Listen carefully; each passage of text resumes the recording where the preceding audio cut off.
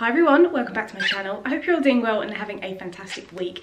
In today's video, we're going to be talking about which bird might be right for you. Is it going to be a cockatiel or a conure? Because I get asked this a lot. Obviously I have cockatiels and conures, and people ask me which one should I get, and while it's really difficult to tell people which one to get, I can give you some kind of similarities and some very big differences between these two species, so hopefully you can make your mind up on which one you think would fit in well with your lifestyle.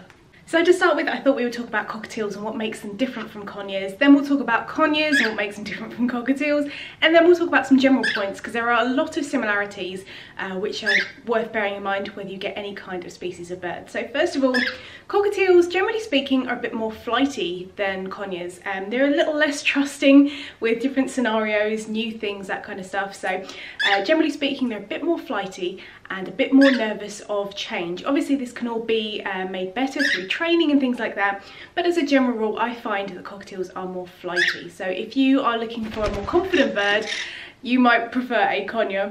Next up, we'll go with one of the main really obvious differences, which is that cockatiels are very dusty.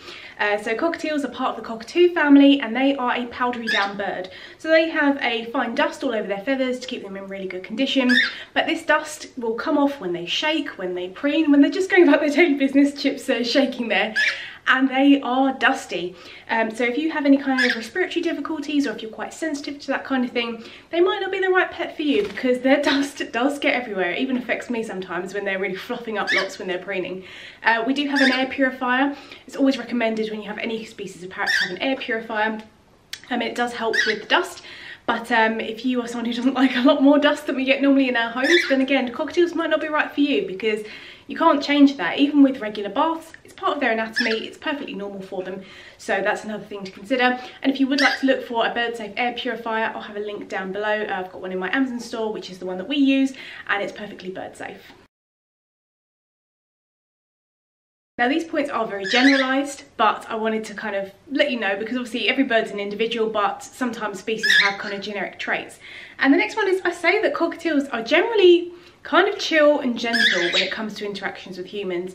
There will be some that will be scared because they're not bonded with you, or they've had a negative situation, but generally speaking I find them to be much more gentle. They don't bite as hard usually, and I just think that they are a much more kind of chilled out, relaxed, less frantic bird compared to conures, which I'll talk about in a bit, because I find that personalities like that are very, very different.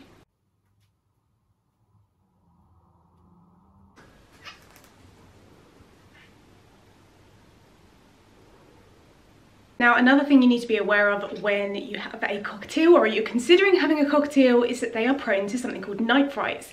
Because they're a bit more spooky with different things, they can actually spook in the middle of the night and they can hurt themselves, and it's very scary. Our boys have had night frights, not so much now that we have a bigger flock, because they kind of expect any kind of bump or noise or shadow in the night to be one of the other birds, which is great.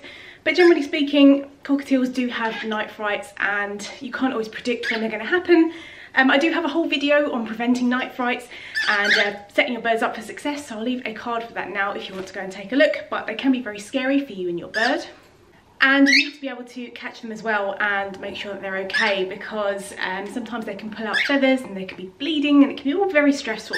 So if you watch my night fright video, that can give you a little bit more information about night frights, and if you think that you can handle them, because they are not fun, but they are something to consider if you are looking into getting a cockatiel, because pretty much every single cockatiel has had at least one night fright. Now the last point, which is definitely not a reason to get a bird, but I wanted to point it out because it is a difference, is cockatiels, especially the males, will sing. Obviously you need to train them a little bit, and I do have a video on how to train your cockatiel to sing, but generally speaking most males will pick up some kind of tunes, and a lot of people really like that in birds. As I said, it's not the reason to get a bird. You should be wanting to get a bird for other reasons, but males generally can sing pretty well, and they can say a few words sometimes too. Fish says hello and Alexa and fish fish. Chip can say chip chip as well, but generally they're a bit more tuneful and pleasant on the ear, although these guys do like to scream a lot. Cockatiels will still scream, but they are definitely more tuneful. The singing is very nice when they choose to do it, and conures don't sing, so that is a big difference between the two.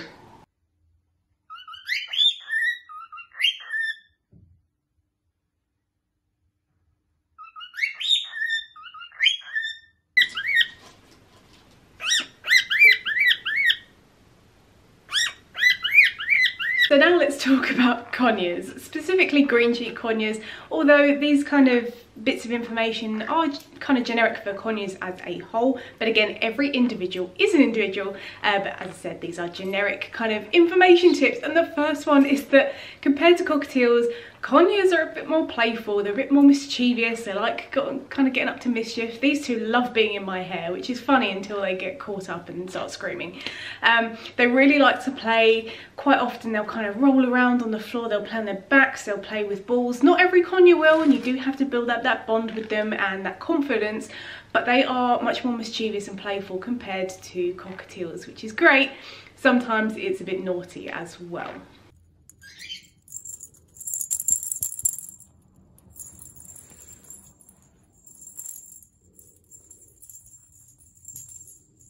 Leading on from this as well, conures are also generally much louder than cockatiels. Now don't get me wrong, when chip and fish start screaming, they are loud. But conures generally are much louder. As I said, with cockatiels, they kind of sing, especially the males, and they can be more tuneful, whereas conures are very, very loud, and it's generally screaming. Now they can talk a bit. Scampi, I don't think the camera's going to pick it up, but he's actually saying Scampi and Pickles in my ear, which is very cute. They know a couple of words, but they're not as great as talking. Kind of, again, depends on the individual and how much you reinforce the talking. But yes, they're really, really loud, and you have to be very sensitive with your hearing. After 12 years of working with parrots, I actually have tinnitus because they do ruin your ears. So that's another thing to consider. If you value your hearing, maybe parrots aren't for you anyway.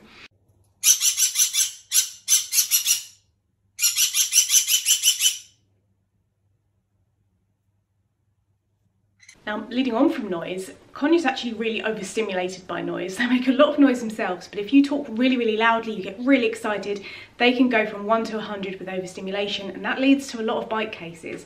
So quite often when you have conures and you want to avoid those bites and avoid kind of chaotic situations, you have to talk very softly, sometimes even whisper to them as well, and just be really calm and quiet. So if you have a really, really busy, active household, lots going on, lots of noise all the time, maybe conures might not be right for you because they're going to be in this constant heightened state, which can be really stressful for them, and it can lead to the behavioural problems I mentioned, like screaming and biting, that kind of thing. So it really does depend on your lifestyle and your situation, but we have noticed that, especially with our consultations we do with our bird behaviour training business, Best Behaved Birds, so many conures are overstimulated by noise, especially our Scampi here.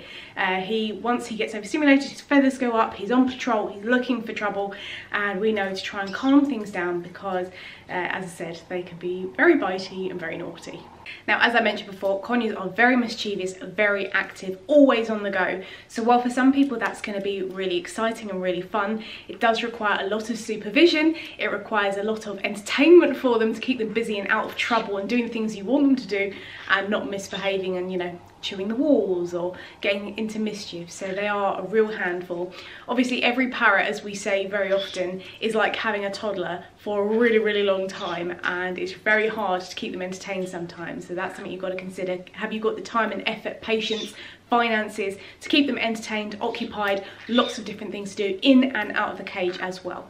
Pickles, pickles, pickles, pickles, pickles, pickles, pickles, pickles, pickles, pickles, pickles, pickles, pickles, pickles, pickles. So one of the most obvious attributes to conures compared to cockatiels is conures like to nip. Now, I'm not saying full-on biting is normal, that's definitely not normal, and I don't want to normalise that, but with conures they are very kind of exploratory with their beak, and they will nip occasionally. They'll nip ears, necks, that kind of thing. It's just part of what they do, it's part of their personality.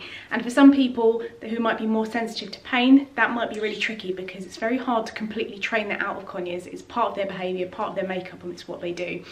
As I said, you don't want full-on bleeding bites, that is an indicator of a behavioural issue, but kind of exploratory nips, biting the skin a little bit, pinching as well, is not fun, but it is part of the conure makeup. So if you can't handle kind of being nipped quite often, then conures might not be the right pet for you.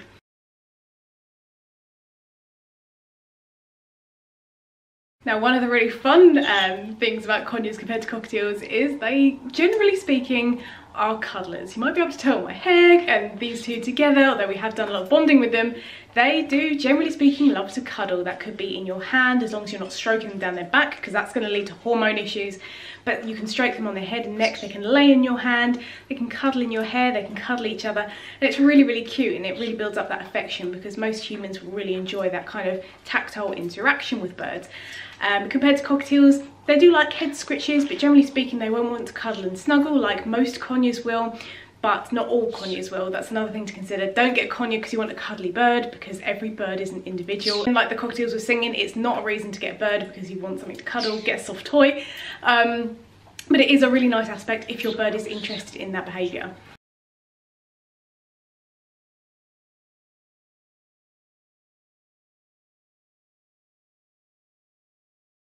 Last point I wanted to make on conures, as Pickles whispers in my ear, is generally speaking, compared to other birds, they are bullies. So if you have other birds in your home, such as cockatiels or budgies or other birds like that, conures are known for bullying other birds. They've got a really big beak with a strong bite force compared to their size, and they do like to chase other birds, stop them getting resources like food and water and toys. So if you're looking to add to your flock and you want to have a big cohesive flock together, could be tricky integrating conures. It's not impossible, but for us, generally speaking, we try and keep outings separate between the cockatiels and the conures, just because they will kind of harass them, they'll chase them around.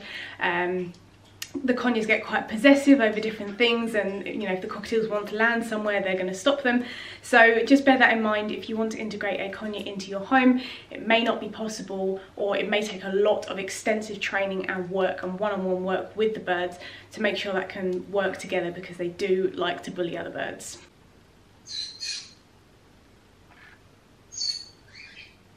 Now we've talked about a lot of the differences between the two species, let's talk about some of the similarities, because there are things to consider if you want to get either of those two species. Now the first one is your bird needs to have a fresh diet. You can't give them an all-seed diet or an all-pelleted diet.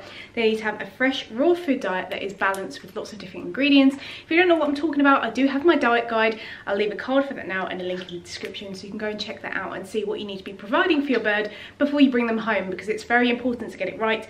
Otherwise it can cause behavioural and health problems if you don't get the diet quite right.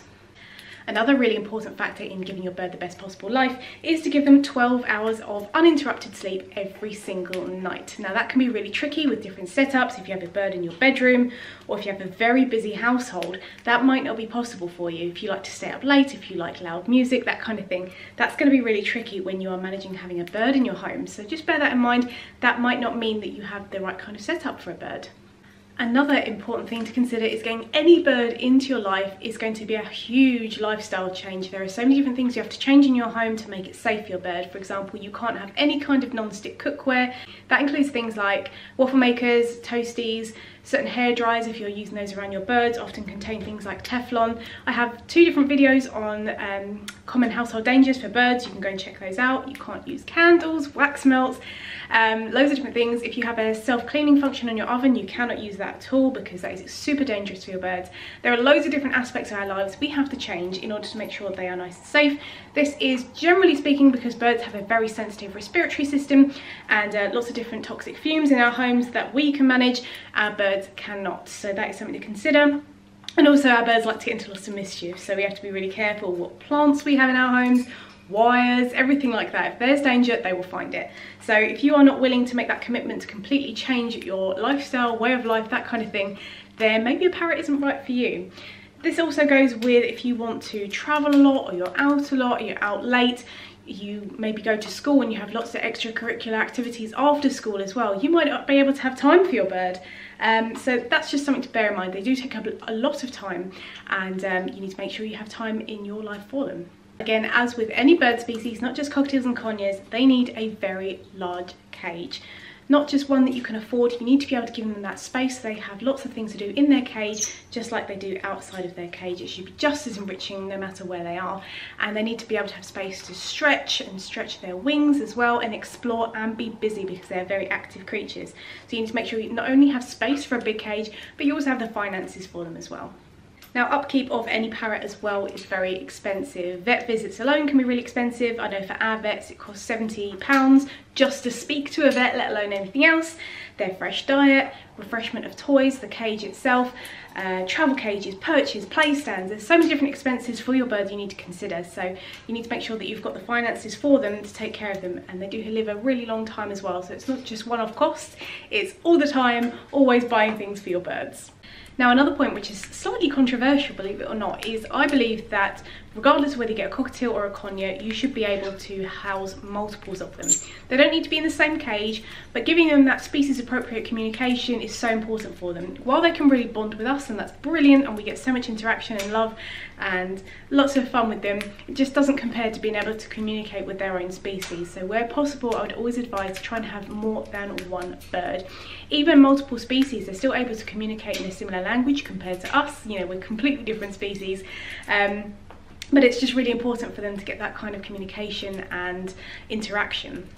So those are my thoughts on the differences and similarities between cockatiels and conures. I can't tell you which one to get, but I hope this video has been useful in helping you make a decision whether a parrot is right for you, and maybe which one of these two species might fit your lifestyles best. But remember, every bird is an individual, so as I said, don't get a cockatiel because you want it to sing, don't get a conure because you want it to cuddle, because your bird might not like that, and then that's why a lot of birds end up in rescues, because people have these wild expectations, you know, watching videos online of seeing other birds and expecting their bird to be the same. It's just not like that. You should be getting parrots for very different reasons, which I've spoken about on my channel before. I'll leave some information down below if you want to know why I think people should make the choices to get parrots or not. But yes, I hope you enjoyed this video. If you have any other thoughts on the differences or similarities between cockatiels and conures, leave them down in the comments, as I'd love to speak to you. And also, if you have a cockatiel or a conure, let us know down below what you love about your bird, because as I said, they're all individuals, and I'd like to know about your birds and what you really enjoy about them, but also maybe what you found really challenging about them, because there are so many different challenges when keeping parrots in our lives. So thank you so much for watching. I hope you're having a fantastic week. Take care and see you later.